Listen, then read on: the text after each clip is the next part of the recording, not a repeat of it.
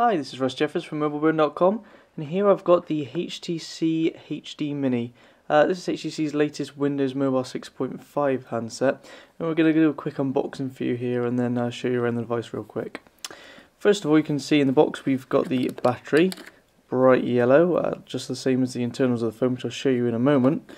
Underneath that we've got a power plug here, which you can see just slots together with whichever plug type you need to use for your country, and this USB part, and then we've got a USB data cable here which plugs into the wall charger, and then the other end goes straight into the bottom of the HD Mini.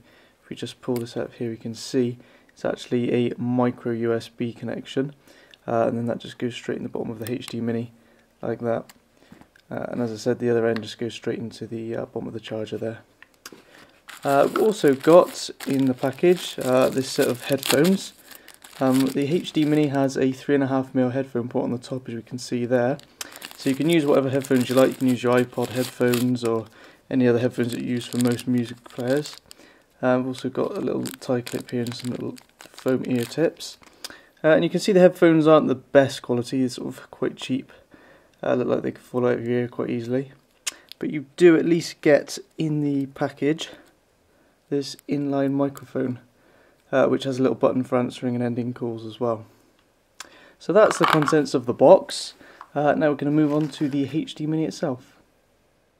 Okay, so here's the HD Mini out of its box. You can see it's quite a handsome little guy.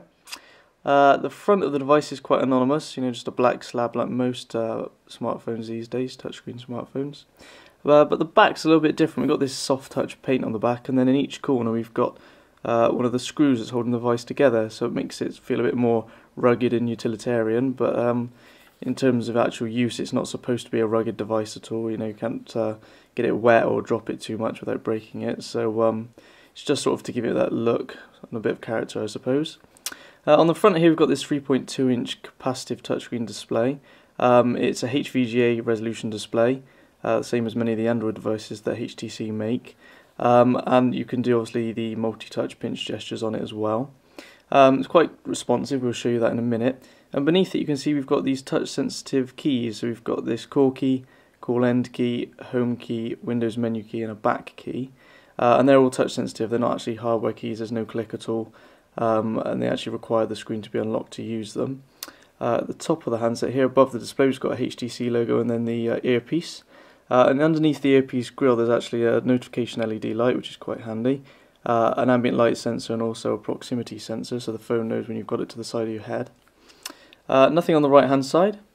On the left hand side you can see we've got the volume rocker, so that can be used for changing the earpiece volume and also the ringtone and system volume as well.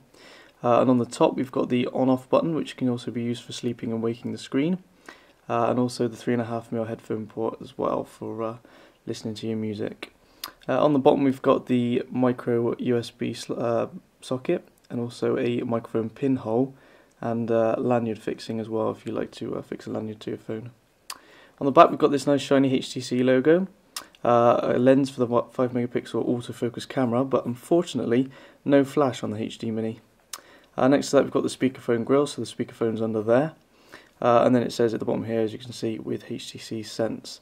So I'm just going to quickly pull the cover off for you now so you can actually see the yellow internals of the device. Right, so here we go. It's not the easiest thing to get the cover off. There is a slight indentation here to put a nail, but the best way to attack it is to actually just pull from a corner here, I find. Let's try and get it off, because it actually incorporates the whole side of the device as well as the back. So as you see, we've got all the sides, top and bottom, are all one piece with the back cover. And that leaves us with this very yellow looking internal piece. You can see all the internals are bright yellow, as is the battery that we saw earlier. So it looks a bit like a JCB. So if we just start putting a few different bits and pieces in now, the SIM card you can see just slides straight into here, easy peasy. The micro SD card just goes straight in the side, so we can actually access that without removing the battery. Unfortunately the battery does obscure the SIM card slot, so you can't get the SIM card out without removing the battery first. And then all we do is just pop that straight back in, bottom first, and then the rear cover just fits on quite easily like that. Just give you a better view there, it slides in covers the entire back of the device as well as all the sides. Okay, so we've now got the HD Mini all fired up. As you can see, we've got some clouds going across the screen. That's part of HTC's new weather backgrounds. And it's the usual sort of affair that you'd expect from a Windows mobile device from HTC. You've got this bar along the bottom here to switch between all the different home screens, as you can see. And you can just scroll by dragging your finger across.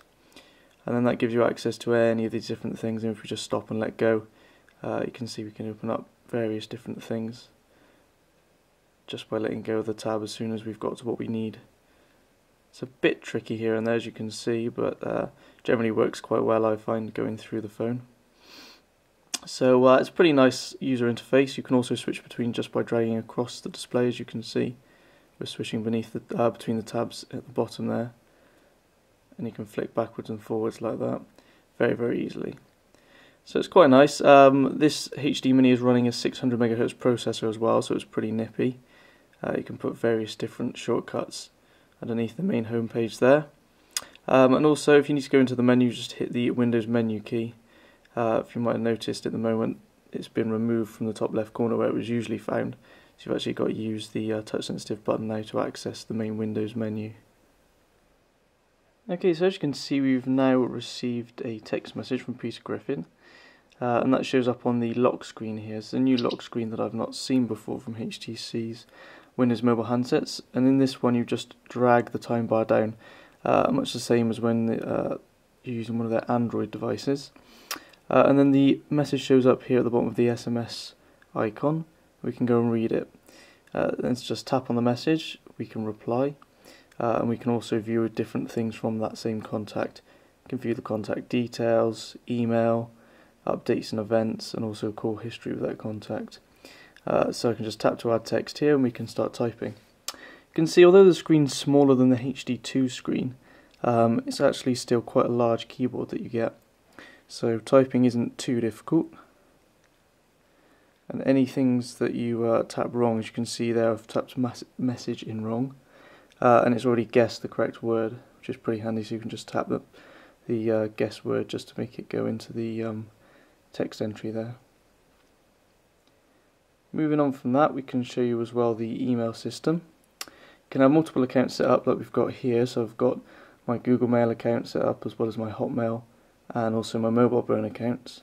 So we can just flick to one of those and quite easily flick through the emails as if they were real pages, which is quite handy. In the Internet tab, you can see we've got our favourite pages set up. So I can just tap on the mobile burn logo there to go straight to the mobile burn page. And we'll just wait for that to load up now. Okay, so as you can see, the mobile burn web page is all now loaded up, and it's fairly quick to scroll through just by a simple flick of the finger on the screen.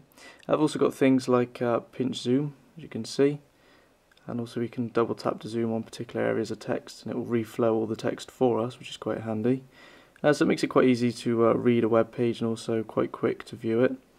Also, you can see all the different animations and adverts have also loaded up, which is quite handy. It gives you a real desktop experience. So it's a pretty nice web browser, despite having obviously only the 600 MHz processor compared to the HD2's 1 GHz processor, and obviously the smaller screen as well. But it's still pretty impressive and works quite well. You can also, thanks to the accelerometer in the HD Mini, you can flick the screen over on the side and actually browse your web pages in landscape view if you prefer.